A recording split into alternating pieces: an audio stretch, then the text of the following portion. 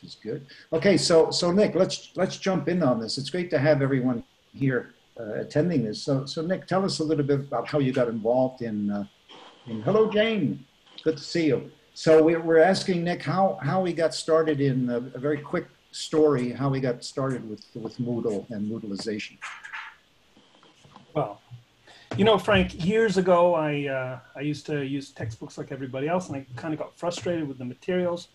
And so I decided to start making my own materials through handouts and that sort of thing, and get into the lab.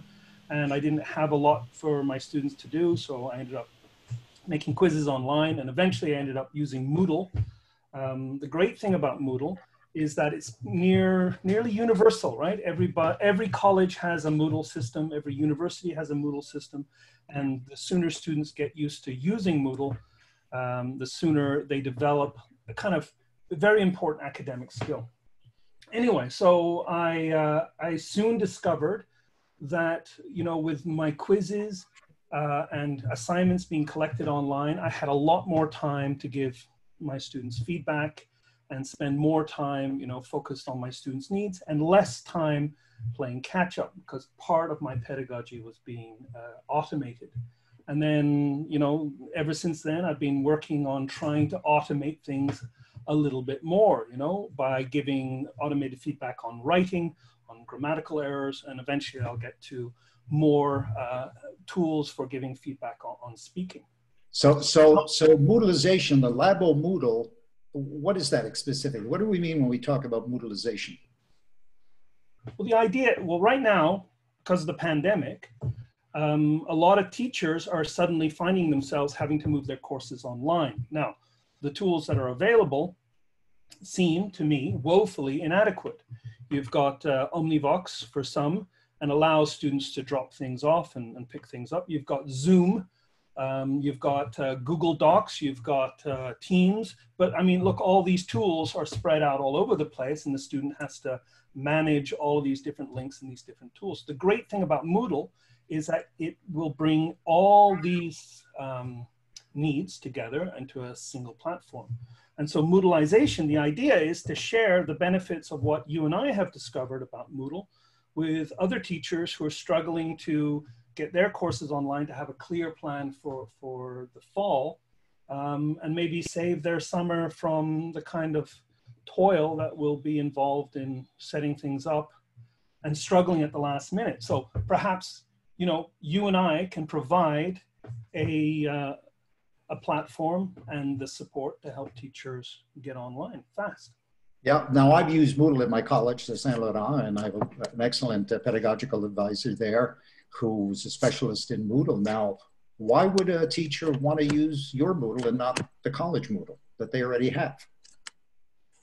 Well, I mean, look, I'm not going to say anything negative about what the colleges are trying to do. They're doing their best. There's some great people, and they do what they can. But I think it's kind of like why you have the 407 in Ontario. You'll notice that if you go onto the toll road, there's a lot less traffic than there is on the public highways. And when there is no barrier for access, everybody rushes in, you get a traffic jam. So what we can provide is a controlled Moodle where not everybody is welcome to join, and only just a few teachers. And therefore, we can ensure that there'll be enough processing power, enough infrastructure to serve those teachers and their students really well.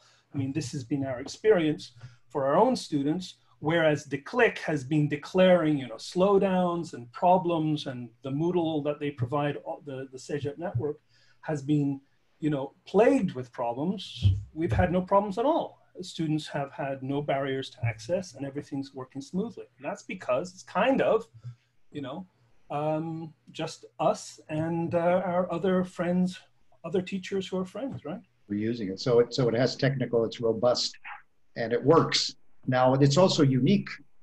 My Cegep Moodle does not have your special LinkedIn's regarding productive skills. Could you tell us about that? Well, that's the other thing, right? Because we've been, you know, you and I have been working with Moodle for so many years. We know what we're looking for, and we know what we want in an ESL focused Moodle. So I've been searching recently for some tools that I think are particularly useful. There's a dictation tool where the student listens to a sentence and types it out and gets feedback on their, punctuation, capitalization, spelling, that sort of thing. And a pronunciation app where they see a sentence, they read it, and then they get feedback on their pronunciation accuracy. Now look, this fall, when it comes time for us to go online, it's going to be a rather deliberate affair to get students to speak, right? I mean, sometimes it can be difficult in the classroom, but at least in the classroom you can say, okay, everybody, take 2 minutes, turn to your partner and discuss your weekend. Take 2 minutes and discuss the topic, right? You can just spontaneously announce pair discussions. In the fall, I imagine, there are going to be times where you wonder if any students are listening at all, if they're watching us with the radio on. So by having some pronunciation, some speaking tasks on Moodle that are scored and tracked, we can ensure that students are getting some speaking practice in addition to like breakout rooms using Zoom and other things. Now, I like your automatic writing correctors that I've used, that I've researched with you, you're piloted. So tell us a little bit about how the writing correctors can be so useful regarding, let's say, argumentative essays, persuasive essays, academic, literary essays. So you say that, and of course we worked together on that, and we worked with Diane Boisvert also on an opinion essay. But I also worked with Laurent Nicolas on a CV system. And the whole idea is that, teachers have the unique ability to give just the right feedback for the student's level when they need it, but it takes us quite a long time to do it. It takes us about 2 weeks sometimes to give 100 to grade 150 essays and return them to our students. So my idea is to use the virtual writing tutor to look for certain features of essays that a machine can adequately detect, like vocabulary use, errors, strength of thesis statement, organization, things like this, and try to give automatic feedback on those things. Now, in the fall, we're going to be struggling to keep up with the technology and with the new way of delivering course content. So to have automated feedback on writing could allow us to cope a whole lot better. So I've been working with my programmer in Kolkata, Raju, and we've developed a Moodle plugin where the student writes a text, submits it, the system sends it to the virtual writing tutor, and comes back with lots of detailed feedback. Now, it cannot tell if the student has written total nonsense. You need a human for that. This takes a few hours, right, Nick? No, it takes 2 seconds. It takes 2 seconds. And the system and the student can then get access to some feedback on their organization and vocabulary and grammar immediately.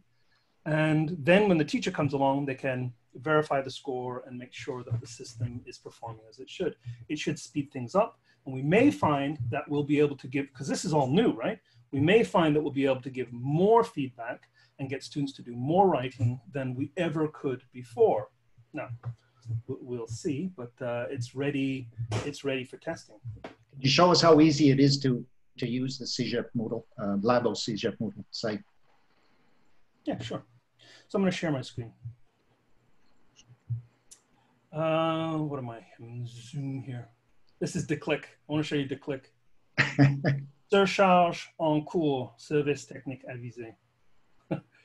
Mais pourquoi en pleine période de correction et de cours d'été? There's some frustration out there. I thought I'd share that. Okay, so we're here. I'll just show you. This is Labodanglais. It's a new system that I've set up. I've been using Labodanglais using an older version of the Moodle, and I'm in the process of upgrading it, and that's why I can show you these new tools. When you log into labodanglais.com, you're presented with these books. I'll try Cegep English Moodle and scroll down to the course. Here's the course, and we can name this anything we want. Cegep English with your teacher. That's what I gave it.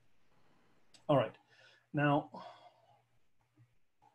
you can see this is the course that the students will see, and they'll see a series of buttons across the top. And each button relates to a different lesson. And I've put an attendance activity here, so the students have to indicate that they're there. Otherwise, we're going to start off every one of our Zoom or Teams meetings doing the roll call. It'd be just better if it were automated. And they have to indicate their attendance before they can access a Zoom lesson directly integrated into Moodle. Notice it says restricted, not available, unless the activity attendance click to indicate your presence is marked as complete. I've got a dictation here. Listen and type the soup joke. It's not lunch yet, Nick. It's this activity that I've been doing for years with students. You'll notice with jokes, right? It's always told in the present simple. So it's a great way of starting a course. A man walks into a diner, sits down, right? So you've got two buttons. A man walks into a diner, right? And you can hear it full speed or you can hear it slowed down.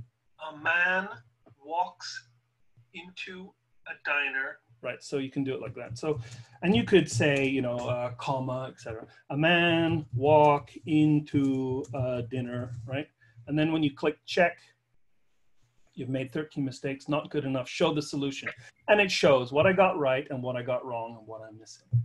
So I find this very useful as a focus on form, getting students to listen carefully to the language, and then working on the mechanics of writing. We'll go back to the course.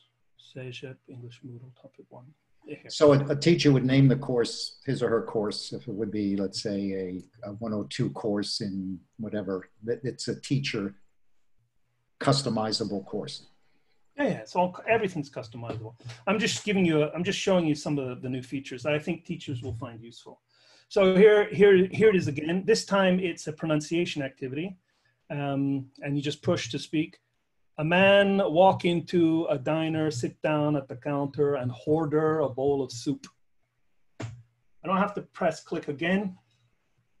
And it says that you have pronunciation errors. You can show the solution or I can just retry. A man walks into a diner, sits down at the counter and orders a bowl of soup. Oh, hold on. A man walks into a diner, sits down at the counter and orders a bowl of soup. Nick, may I ask you a question? Sure. And here you're getting into the details of one specific activity, but what I was wondering before I joined this meeting is to begin, first, is Moodle free? Or is it a question to pay for? That's my next question to Nick. Is this a free service? It's a good question. Is Moodle free? Moodle, I'll show you Moodle. Because I went online, I looked it up, and I could see that there were a series of packages, like from basic to more advanced, and each of them had a price. So I was wondering if it's, yeah, that's where I... This is Moodle, all right? Yeah. Moodle is an open source system that's been created by a guy called Martin Dougiamis in Australia. You can download it and you can put it on a server. If you want, you can go ahead and do it today. It's free. Now, what's not free is the hosting. It has to be on a powerful machine that is connected to the network, and that's called a server. So you have to install it on the server. You can't put it on a laptop. You access it through a browser, through Chrome or Edge or whatever. So it's software that runs through a browser on a server. It's free in that regard. And that's why all the universities and all the colleges use Moodle. But what's not free is getting it to work, or customizing it, or hosting it. Now, it's very resource intensive. When you have 35 students all at the same time clicking check my quiz, and it's checking, you know, a 30-item quiz all at the same time, that server, I mean, it would crash your laptop. But the server is able to handle it because it's a very powerful machine, and it costs hundreds of dollars a month to have a server like that. So it's free to download, but it costs to run. Institutionally free. Well, yeah, you can download it. So here's an instance of Moodle that I have installed on a server located in Nuns Island. Here you can see it's Moodle. That's the software, free software. But I pay $450 a month for the server in order to serve the students who use it. Okay, so you pay for it. Your college pays for it. Who pays for it? No, no, my college doesn't pay for it. My college has a Moodle, and they have technicians and they have their own server and they pay for that. But I don't use Ahuntsic's Moodle, and it's for the reason that because I think they pay Declick. Declick is this like Moodle provider that serves the whole college network. And so if you have a Moodle on your college system, it's actually going to link through to Declick's Moodle server, and they have an instance of Moodle for your college. And for that, the college pays about $12,000 a year. Now, what's happened is teachers have been very slow to get online with Moodle because it's a complex piece of software, right? And because of that, it's taken a long time. And then suddenly we have a pandemic. All the teachers are looking for an online solution. They all rush onto Declick, and Declick crashes right when people need it the most, right? So that's the Moodle that's available through colleges. What I've done is I've contacted a hosting provider. It's called iWeb. And I've ordered a bare metal server with 16 cores and 64 gigabytes of RAM. And it cost me $435 a month. And you can do the math, it's whatever, $6,000 a year. And it's a very powerful machine, and it serves the teachers who use any of my textbooks, right? Active Engaged Together, On the Job, at college. Frank, a couple of years ago, joined. I mean, he was offering, Frank, you were offering courses on Teachable and Kajabi and other platforms, and decided to join efforts with me and use this Moodle system.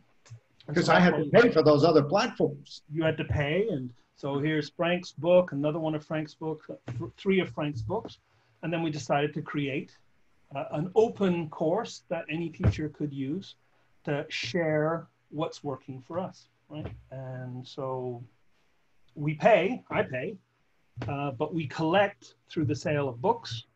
And if teachers are interested in using it, then we'll ask their students to make a contribution also. Go ahead. Yes, Laurent. Yeah, well, let's imagine that I have this 1 or 2 course that I've built myself, and it revolves around a series of short stories at the beginning and some activities in comprehension and production that I have designed. Now, I'm stuck at home, and I'd like to teach this at a distance. And I'm wondering, like here, can Moodle help me turn my in-class activities that I had planned based on photocopies, on purchasing a book and all that, but not a textbook, a collection of short stories with my activities. I would like to make them available online with quizzes, with listenings and all that. Now, if I want to do this, I have to purchase my own private Moodle and run it myself? Or is it something that, this is the part that I do not understand. Like you're paying thousands of dollars a year to host your own thing, which is like your own business. You sell your own books. But as a private teacher, I want to turn my my traditional course on literature, for example, and I want to make it available online with interactive activities. Now, what do I have to do myself, and how much training would it take me, and how much money would it take me to do this? Okay. Okay. Can I just mention that? Those are great questions, Laurent. By the way, are these materials that you've created yourself? Do you have, in a sense, copyright on this? Yes. Well, let's imagine. Well, let's imagine a collection of short stories, which is not mine, but then the activities revolve around like dealing with them. The quizzes, that would be my creation, say. That's exactly. So what you would do is upload the stories. Many of them are probably 75 years old. So they're no, usually no. It's something they buy that's published recently. So. Okay. So you might have an issue with that because but anyway, the point is you could get your activities, your quizzes in the Labo Moodle very quickly. Okay. I want to answer something first, if you don't mind, Frank. So he's asking, can he set up his own Moodle? Yes. This is what you'll need to do. You'll need to find online hosting. You can do it, like host a website. There's like HostGator, there's GoDaddy. There are a bunch of services. You'll pay a certain amount each month. They may ask you what kind of you know, how much processing power you need. Try to get as much as you can afford. Then you'll install Moodle. You'll have to download it and then upload it, and then make sure that the server meets the criteria, make sure it's set up to use the right PHP version, that sort of thing. It's all, it'll take a while. It'll take you a while to learn the steps, but you'll be able to do it. You're not the first. Then you'll install it. Then you'll probably want to choose a theme. And then from there, you'll start uploading either the documents as PDFs or as Word documents, or convert them into web pages inside Moodle. And then you'll start building quizzes. You'll have to set up categories in the quiz bank, and then set up the quiz questions, and maybe you'll want to randomize them and then have them feed into a quiz. And then you'll be ready to go. I mean, you may want to integrate other kinds of tools. You may want to put plugins into Moodle, like the kind of plugins I have. Or you ask Frank and I to help you, and we'll set you up with a course on labodanglais.com. And, you know, it's all there ready for you to use. And we'll just ask your students to make a contribution. Yeah, the students would pay for the service. It's your course. Yes, your copyright. You keep the your course, your copyright, your materials, and the students would have to contribute. I mean, it's not for free. I mean, the sites I've used, I mean, I'm not a techie, so I've used things like Teachable, I've used Cegep, I've used Udemy. Well, Udemy is different, but these other sites, you really have to contribute and pay for that service. And I don't want to set up a site myself. I mean, it's just taking away from my teaching. So that just complicates that. And look, Laurent, if you're interested in officializing the course and making it available to other teachers, then you just join as a partner, the way that Frank has become my partner, and he has his own materials, he sets up his own courses, and people who use his books have their students pay, and Frank gets his share for the sales of his books to those students. And if that's something that interests you, I'm more than willing to help you get online and do that. The idea is for Frank and I to help other teachers enjoy the kinds of benefits that we have discovered by, becoming self-publishers, essentially, right? And the students benefit. I mean, all I ever hear from students is how much they enjoyed the course and how much better it was than the last textbook that used, because it really is bottom up. It's the teacher with the students doing what they know that the students that they have in front of them will enjoy, and it seems to generalize well. It's the same as like Oxford saying, okay, here's the structure and this is what you will do, and we'll hire a writer, and it becomes rather top down. Can I ask how much typically you ask your students to contribute? Good question, Jane. Good question. Yeah, so with our books, so we have a book, right? And I'll see if I can show you a book. Here's an example of the book, right? This is the book that I use. You can see it's got a fair number of pages. We use spiral bound, allows students to, use it in the classroom. We can't do that anymore, but well, we might be able to do it. And the point is, it costs me $15 to print these, right? And then there's the cost of running the server. So what I do is I sell them to the various co-ops for $40 each. The co-op adds their markup, which is typically about $15. And then there's an additional, government taxes, and the students end up paying like $60, $65 per book. So of that, there's about $25 that comes back to me that I can use to pay for my full-time developer. And there's a little bit of money left over for me to keep. And it's similar for Frank, the same sort of calculus. Now, if you had your own materials and you just needed the server, you could do that like $30, $25. Really depends on what your students are willing to pay and how much support you need. If you're like a complete newbie, like you've never done Moodle before and you have no idea where to start, my guess is you'll need a fair amount of coaching. And if you have a lot of material, I have a technician in India who's willing to do the work for us. We'll hire him, we'll send him all the materials, he'll set up the course for you, and you can enjoy your summer. in which case we need a certain amount of money, let's face it, to pay for the extra help. And then of course, Frank and I, willing as teachers, helping teachers, will help you and coach you through the semester, because I'm sure you're gonna have questions and problems, right? It's always the case. So it really depends on how much you want, but that's what we were thinking about, $30, $25 per student. That was where our starting point. I mean, are you an expert user? I mean, how much coaching do you think you'll need, Jane, if you were to use this? I have never been on Moodle before in my life, so I consider myself a newbie.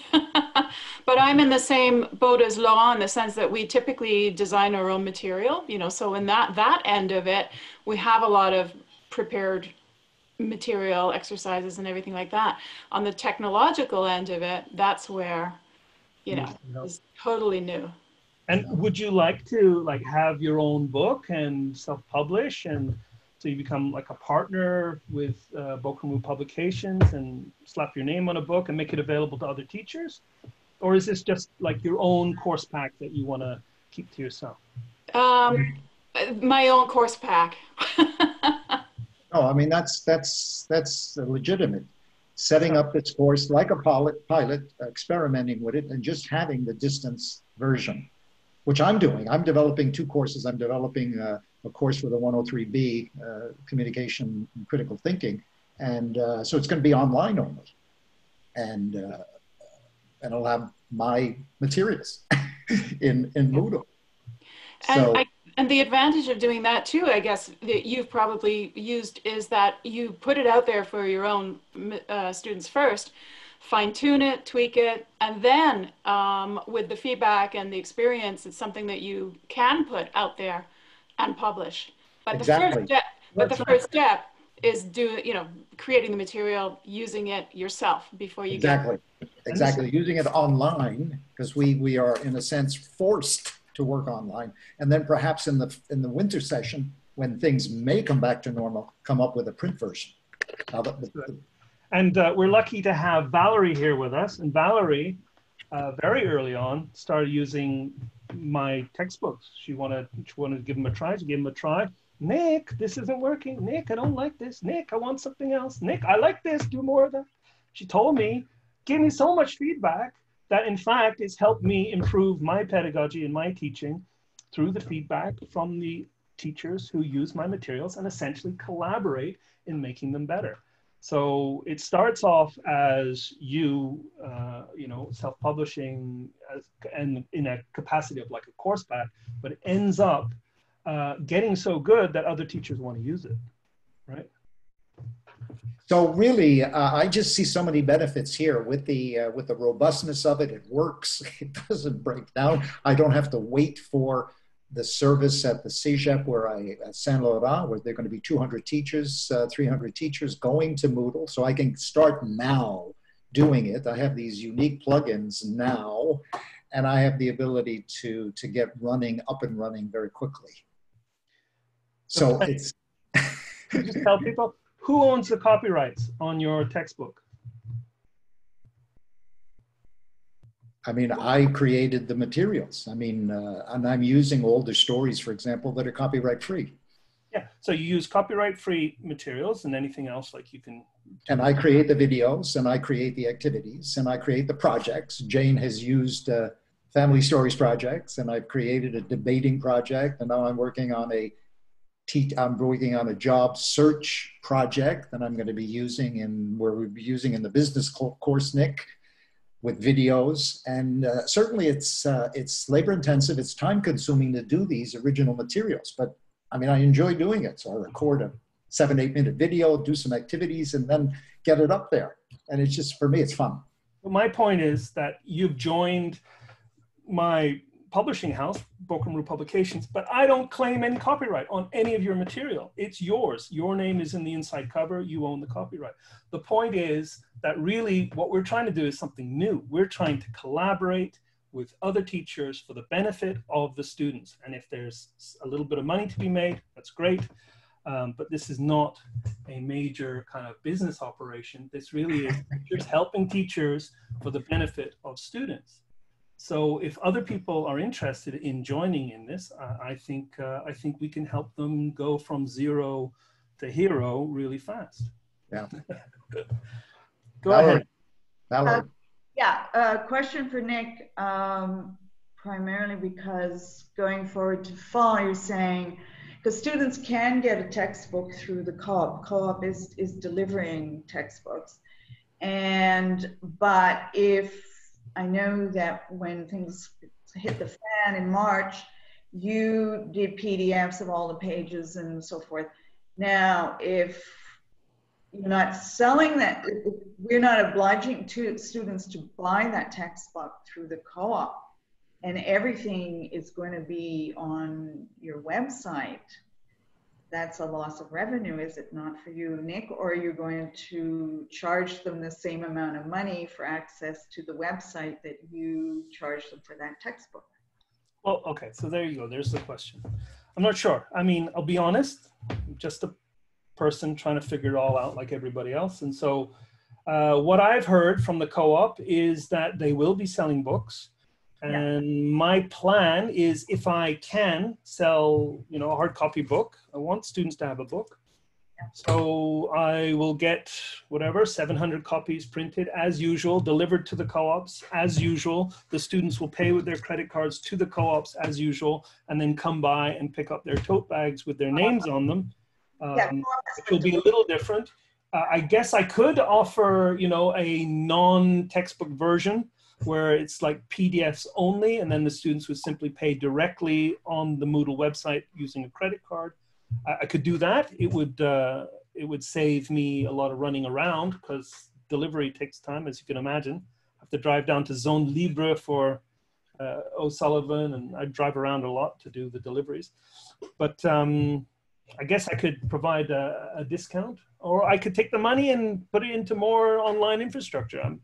Another question for your textbook, like, and I was going to call you and have a conversation with you about that, but the card games, have you figured out anything how to do that online? I've sort of thought about it a bit, but because they're kind of critical, and I, you know, to finish the semester, I just wasn't doing any more of them because I couldn't wrap my mind around how I was going to get my students to do them. Funny you should mention that. Saying and everything, you know? Funny you should mention that. Yesterday, I was in touch with the technician that okay, so I have a programmer, his name is Raju Rana, and he works at a distance in Kolkata, and he has a cousin who recently came out of work, lost his job because of COVID, and was looking for work. So I said, look, I'll hire you on. You can help me adapt my offline courses online. So one of the things I asked him yesterday to do is to take the card games that are in Frank's book. He's got one on grammatical terms. The other one is on literary terms. And I sent him the PDFs, and he will copy the clue and the answer onto an Excel. And I asked Raju Rana, his cousin, to write a JavaScript so that you click a button, it shows you a virtual card. You ask the question, only you can see it, and then you Zoom to have the conversation in a breakout room. So technology is coming along. There's an added expense, but we can do it. I'm quite sure we have the wherewithal. Playing Go Fish is going to be difficult, though. I don't know. It could take some more time and money, but the guessing games we can do. Okay, that sounds good. So it's relatively easy, as you showed, Nick, to get stuff up and running now. The material. I don't know about easy. Look, it's feasible. It's completely feasible. We've got technicians available. We've got a programmer who works full time, and you and I can provide the help if need be. It's not a problem. Yeah, it's completely doable. But I think we need to get started soon, Frank. I think we should have, if those people want to join, they should let us know in, early June. and then get the material to us as soon as possible, and then we get the people working on it so that, you know, September doesn't come along and, oh, Nick, it doesn't work. No, yeah, It has to work. I mean, we can't go forward unless, you know, it's clear, we have a clear plan and things work. Exactly, and that's for the online version specifically. I've got a little question. Some colleges, I understand, are using their own Moodle, like an institutional Moodle, right? We don't. At Grasset, for example, we don't. So we're completely new and ignorant about this, I think. Personally, I am. I was kind of looking forward to learning about how to use a new online tool, but my question is this.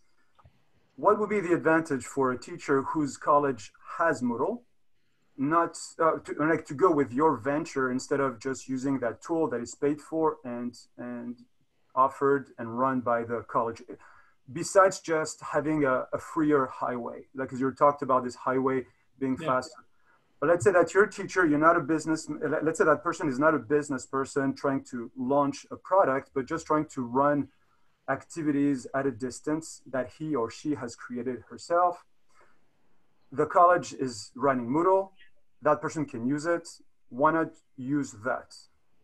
Well, can I mention that, Nick? Because I've used the college Moodle for several years, and now I've switched to Labo Moodle. And number one, the Labo Moodle is robust. It works. And as Nick mentioned, when there are 30 people on it, it doesn't break down. And sometimes the college Moodle will break down. Number two is technical support is almost instantaneous. And at the college, it is not instantaneous. And it's unfortunate. I mean, they're wonderful people, but they just can't cope. And they will not be able to cope with the number of people who are coming online. So you have the almost instantaneous technical support. And everyone I've talked to who's used the Labo Moodle is satisfied 100% with the technical support. Number three is that you have these unique plugins that are not available on the college Moodle. So, and it's available right now. And your college Moodle will not be available probably until August, when the people come back. August 15th, I think, is when the people start gearing up for the fall term. So those are a number of benefits that are really appealing to me. Imagine this. You decide you want to add an activity, or you decide you want to drop an activity. So your gradebook needs changing. You're not quite sure how to do it. You send a quick little email to Ahuntsic, our technician. You go to bed. The next morning you wake up because he's on the other side of the planet. The job is done. It's done for you, right? So that's possible when you have a team of people focused entirely upon like the success of this, you know, this project, and when they're working, you know, at a distance.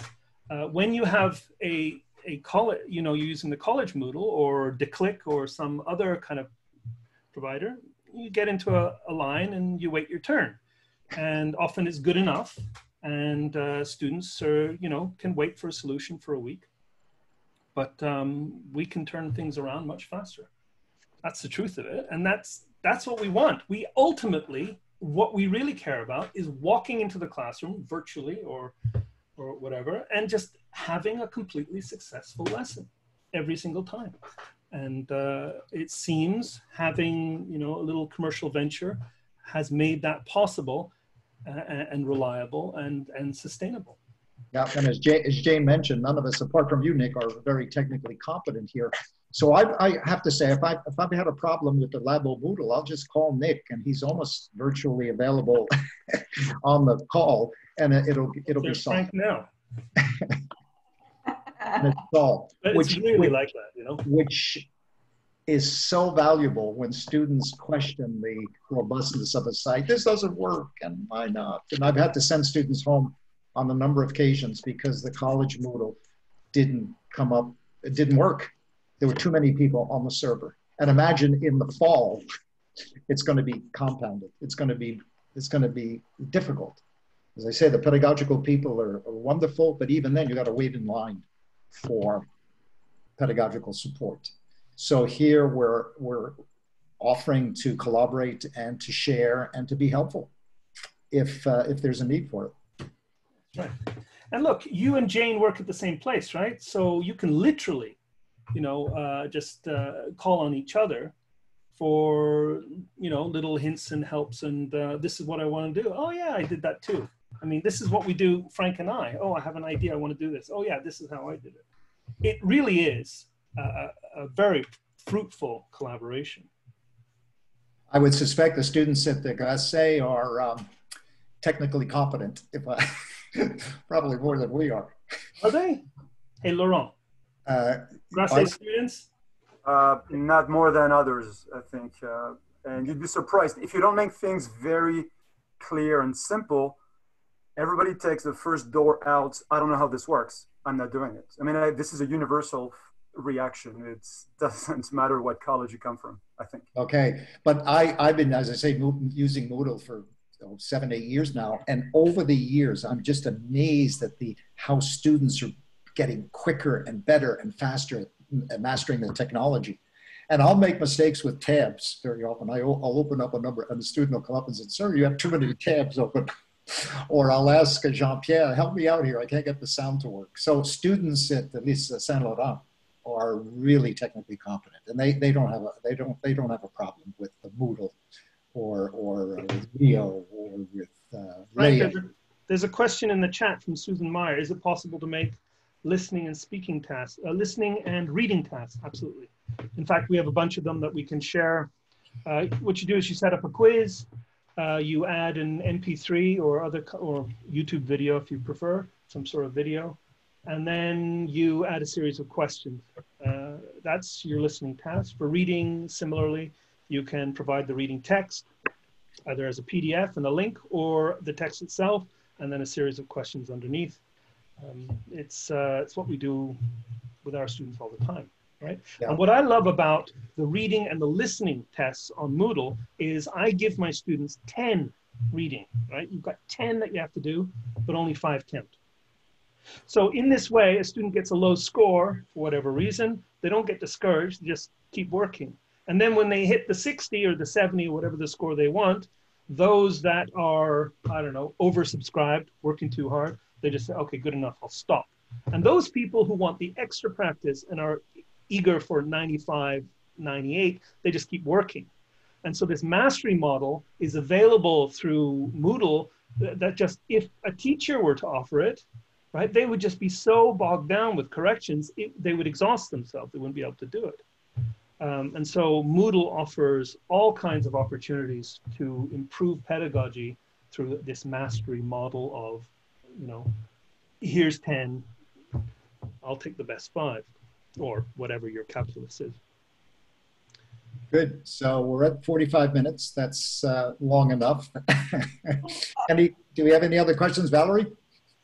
No, not really. I'm just concerned come fall. I use Nick's textbooks, his website all the time, and how much.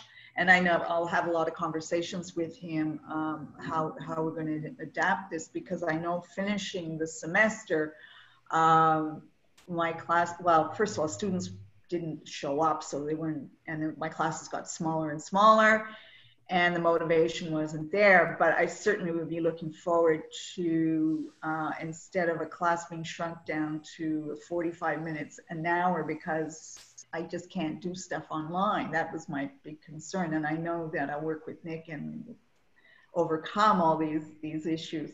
And as a person who's used Nick's website and his textbooks for the last, I think it's been like 5, 6 years now, Nick. You know, I call Nick, there's a little problem with a video or something, it's fixed pronto. I have rarely ever had a very long wait for anything. And I mean, I'm a huge fan, so you're talking to the converted here. That's okay. Susan asked about plugins. We mentioned a couple of plugins, particularly for listening, for writing, and for speaking. The long question. Where do I move this? Sorry, I'm trying to move this out of the way here. Oh, there we go. Share screen. Okay, so the plugins, I mean, how can I explain? I'll just try to show you what I have here. You know, I haven't set up instances for all of them, but I can show you how easy it is to add. You click Turn Editing On. There it is. once the editing is on, you you add an activity or a resource. You can put it anywhere you want. So let's say right here, add an activity or a resource. And then here you go. You've got assignment, attendance, chat, which is real-time chatting, but you've got that in Zoom. Choice, they have to choose one thing or the other. Let's say you've got two topics and you want to ask which one the students want to deal with in a course. Database, they fill in a chart, they fill in some fields, collect some information. External tool is something else that's for connecting to other services. Fast assignment. Now this is a plugin that just recently developed. We're offering it on Moodle for free. And the way it works is you can click on it and add very simply an essay writing task. The students write their essay, click auto evaluate, and they get the score immediately as formative evaluation. Or you can hide that button and then the teacher has it and they can score essays in 2 seconds. So that's new and that's only on this Moodle at the moment. Feedback is to find out how you're doing, ask students to give their opinion on the lesson, that sort of thing. Forum is for asking questions asynchronously. Glossary, you can get students to add words from their field of study and definitions and build like a communal glossary. Interactive content, that's what I used for the dictation and pronunciation task. It's called H5P. A lesson is a series of slides, basically. A quizzes are your online tests, right? That's so you can do multiple choice, you can fill in the blank, short essay. I've even got an automated essay evaluation plugin for the quiz, where the student writes a short essay of some sort and it checks for certain words, let's say the words target structures from your lesson, and then checks for the number of errors using the virtual writing tutor. So this is one of the plugins. Yeah. These are plugins that you have created or that you asked your programmers to create so that you could integrate them into your system, or they're available from a list? So, okay, so Moodle has a repository and you can so many of these are standard, but this, for instance, you have to download and install. Sometimes Moodle system administrators are loath to install too many plugins because it takes a long time to test them, make sure that they don't interfere with each other. But I was able to install this one and it seems to be working very well. This is H5P. I don't know if other Moodles have it. Lesson, quiz, SCORM, survey, wiki. You can have them collaborate in writing, wiki documents and correct each other. And here, I was able to integrate this. This actually was quite difficult. You have to create an API on an application programming interface on zoom.us. But now I can add a Zoom meeting, like it's so easy to do and integrate it, right? You just say, Monday at 3. I don't even have to describe it. There it is, recurring, save and return to the course. And there it is. There's my Zoom meeting. It's done. So easy. And the student's like, oh, where's the link to the Zoom? I send it by mail, or it's in the email. No, it's all together in Moodle right here. And the college won't offer this. They'll offer Zoom through Leia. So now they have to go into Leia to get to the Zoom, and then to Moodle to get to the quizzes, and it's everywhere. But here it's focused, and you can put it in order. And as you notice at the top here, they can't do the Zoom meeting unless they've indicated that they're present in the course first. So this is going to simplify things for teaching online. Now you know who's attending. These are all new improvements to the old Moodle. Yeah, it's like, think of it like a curated collection of tools, right? So, one guy, he's into building boats. He has a certain kind of set of tools. Another person is into building birdhouses. You've got a different set of tools. Well, like depending on your needs, you will have your own collection. Well, this Labo has its collection that's focused on the needs of ESL teachers. So they're all here. They're easy to add. Book, file, folder, label, page, and a URL. It's all here. It's easy to add. And I should just note that here at the top of the page, right, I've maybe mentioned this, we've got a sharing cart. So teachers are able to share content with each other. And it's so easy. Let's say there's a PDF you like. like Frank's lesson one, you click copy to course, scroll down, and oh yeah, I want to put it here. And now you have Frank's, lesson one in PDF. It's been added to your course. It's so easy to use this when everybody is supporting each other. Right?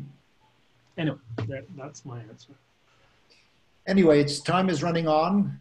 If there are no more questions, I want to thank you for attending, and the recording will be available if you'd like to go back and listen to it. And if you have questions, feel free to write or call Nick or myself, and we're happy to talk to you. Frank, I have a question. Yeah. So who's ready? Who's interested in trying this out? I mean, we... Well, I have to say, I love the fact, and this is a huge selling point, and that is that everything is available on one platform. And of course, that's a huge plus. The deterrent for me at this stage is thinking in terms of the cost of it. Whereas, in my mind, I was going to ask you this. I assume the answer was obviously no. Had you ever put forward to Ahuntsic to see whether they could get some funds for your department to help you cover the costs of this? The truth is, yeah, so I've spoken to Ahuntsic, and there's always a question of, well, ask your department. The department can go through EMO, they can make a special request, or you can go through Entente Canada and try to get some funding. I mean, there's always like a process to go through. And I've been honestly just fed up with waiting for somebody else to give me permission to do what I think is best for my students. So I just slap a price tag on. They're going to buy a book anyway, whether it's from Pearson, IRPI, or whatever. They're going to buy something. So I figured, okay, instead of like sending that money off to the shareholders who own these large corporations, let's plow it back in. We'll hire talent and we'll try to use it to serve our students better. I mean, that's been my view. So if the price is too high, then the question is, what do you think your students would be willing to pay? Because the truth is, probably we can be flexible, but the less money that we collect, the less that's available to build the resources and to serve the students. So we want to have it as high as possible so that we can provide the students the best service, right? Not just say, I'm sorry, we've run out of hours from the technician, we've run out of cash. I can't lose money. My wife would kill me. Oh yeah. I mean, and it's justifiable from your end. Absolutely, I can see that. It's just we're coming from our school. The tuition is quite a lot higher than it is at Ahuntsic. So we've got already perhaps fewer demands on the students in terms of forking out even more money, and textbooks can be expensive. It's but there's that issue. So a lot of issues to consider, I think, in my case. But I find it very interesting, particularly just the idea of having everything on one platform, the plugins, there's so many aspects of it that I love. Well, here's an idea, right? I mean, look, just because of the shift in platform, from teaching in person to teaching online, we'll need a little bit extra money in order to hire the technicians to get the work done for you, right? But then next semester, we can bring that price down, right? So if you want to continue, of course, you keep all your copyright, you take it, you put on any Moodle you want. But if you continue, then we can, get the price lower and lower as you need less and less support. Right? I mean, that's entirely possible. So you just tell us how much support you need, and we'll calculate, what we can offer based on the number of students you bring and how much they're willing to pay. But when students say to me, I don't, oh, sir, it's so much, it's hard. I have a cell phone and a car to pay for, and now I have to pay $50 for a book. And I say, I paid thousands and thousands of dollars for my education. You have to make your contribution, and it's your, show your commitment. And I recognize your college is already taking a lot from the parents' pocket, but they need to make a contribution to the materials also. So tell me, Jane, what do you think the students would be willing to pay? Well, they you know, the textbooks, as you know, from the major publishing companies are, you know, $50 to $60 on average, depending on how many other features you're adding.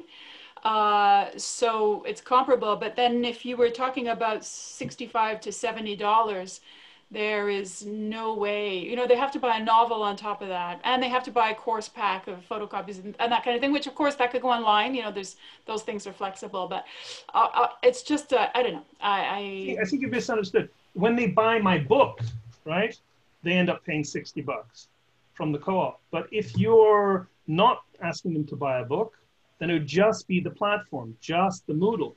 So I think like $30, $25 possibly. It really depends on how much support you need.